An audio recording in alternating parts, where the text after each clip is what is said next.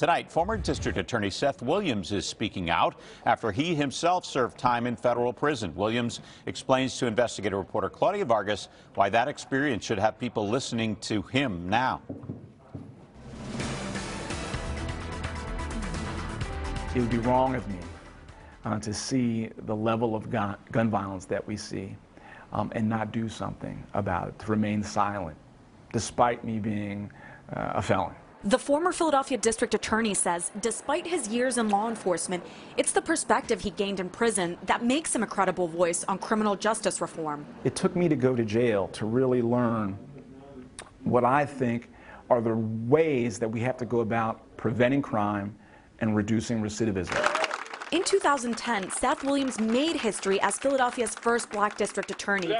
And in his first few years in office, he had a number of successes, including helping reduce gun violence. But his victories were wiped away when he pleaded guilty to corruption in 2017. I lost my law license, I lost my house, my reputation, elected office, my home, my pensions, my military career. While in federal prison, he says, he learned that locking people up isn't the answer to preventing crime. Provide community-based mental health care before people act out, not waiting for them to act out. Williams says many of the people he met in prison lack skills and ability to maintain legal employment.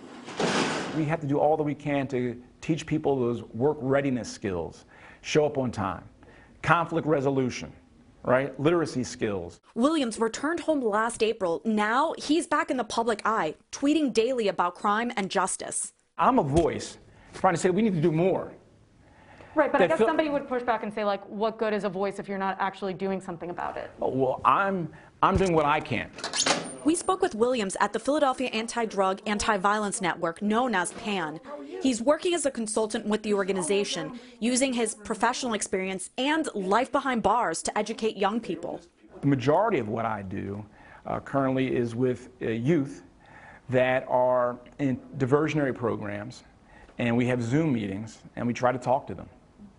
And so just a direct intervention. He says some members of City Council and the police department have been calling him for advice on criminal justice. Just to pick my brain about what I think would work. Williams has no intention to leave Philly, a place he says he loves. He also has no plans to fade into the distance anytime soon. I could easily just go hide in a hole somewhere. Some people might like that, but I think the best use of all that's happened to me is to speak up and out about ways that we can help prevent crime.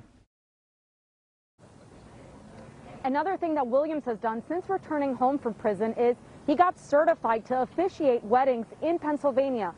It's another part-time gig that will help him slowly pay off the tens of thousands of dollars that he owes in restitution and fines. Claudia, what about the time when he was DA and some of his policies and practices in that job put a number of people in prison who he's now saying would benefit from criminal justice reform? Right, when we asked him that, he responded with a Maya Angelou quote saying, "I did then what I knew how to do. Now that I know better, I do better."